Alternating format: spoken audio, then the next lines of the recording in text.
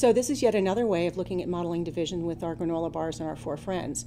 In this scenario, we've taken each granola bar and we have divided into half, and we've numbered them 1, 2, 3, 4. So if I take one color, blue, this is friend number 1, we'll get piece number 1. Friend number 1 will get piece number 1 from here. Friend number 1 will get that piece. Changing colors to friend number 2. Friend number 2 will get all the halves that are labeled 2. So friend number 2 will get this half, and this half, and this half. Moving on to friend number 3. Friend number 3 will get all the halves that are designated part 3. So part 3, friend 3 gets the second, and friend number 3 gets the third half. Changing colors. Friend number 4 will now get all of the half of the granola bars that are marked for 4.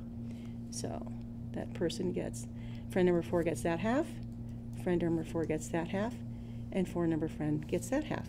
So each friend receives 3 halves of each granola bar.